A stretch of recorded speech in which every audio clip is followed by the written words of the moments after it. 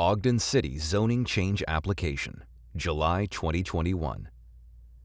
We are requesting a zoning change in order to build a nice new building on Binford Street and H Avenue.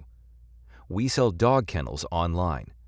We have two buildings in the area. The building on the south side of 27th Street has M1 zoning and is used for welding. The building on the north side of 27th Street has C3, C0 zoning and is used for powder coating, assembling, and packaging. We are requesting a zoning change for the property on Binford Street in order to add a third building close to the two we already have for assembly and fulfillment. Of course, it would be a new, attractive building that would update the area and provide a transition from the industrial businesses in the area to the projected small box commercial use. One proposal from the staff was to zone our property C1. As you probably know, this whole area is intended to go commercial in Ogden City's long-range community plan. Their reasoning for recommending C1 was that the look and layout of a C1 style of building would be less intrusive to the neighborhood. The problem is that C1 zoning would not allow us to operate our business. The staff also indicate that they would support M1 zoning for the entire block if we could acquire the other properties on the block. We would be willing to do that. However, several of the property owners are not interested in selling their properties, so that is not a viable option.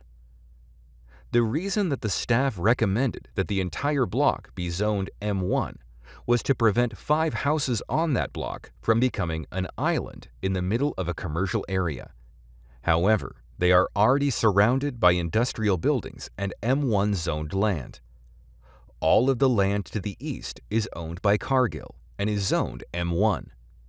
Directly to the north is a commercial building, which is a communication installation business.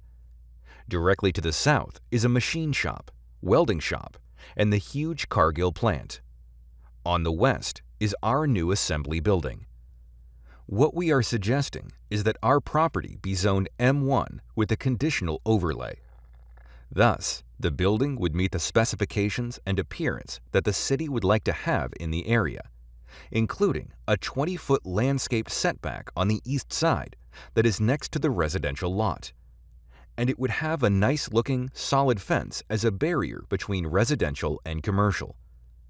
This would be to provide additional privacy to the neighbor. The building would only have overhead doors in the back, so all work activity would be screened by the building and fencing. The front of the building would have a nice office or storefront appearance similar to our existing building. We feel that a building like this would improve and update the area because it would replace 2 unsightly older homes with a new, attractive building. A major consideration in allowing this is that our use of this property would be considerably less intrusive on the neighborhood than many C1 permitted businesses.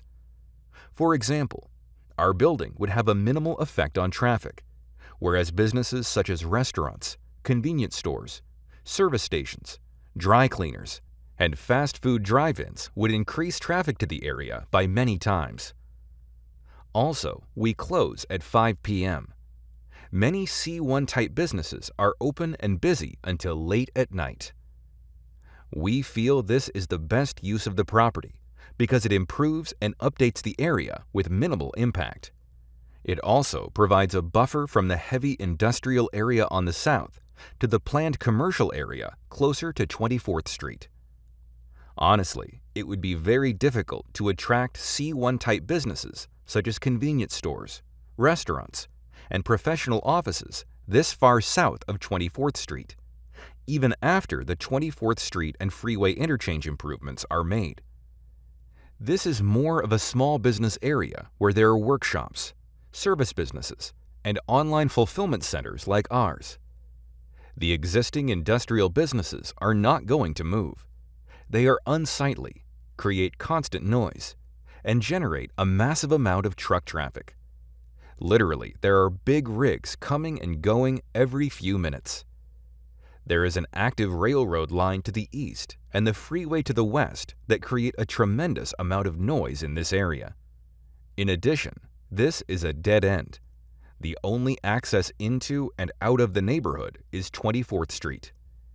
We feel that our proposal has merit, based on the West Ogden Community Plan 7E, Ordinance 2017-25, adopted 5/26/17, which reads, "Consider zoning properties along Binford and 27th that face or abut M1 zone properties to C3, C0.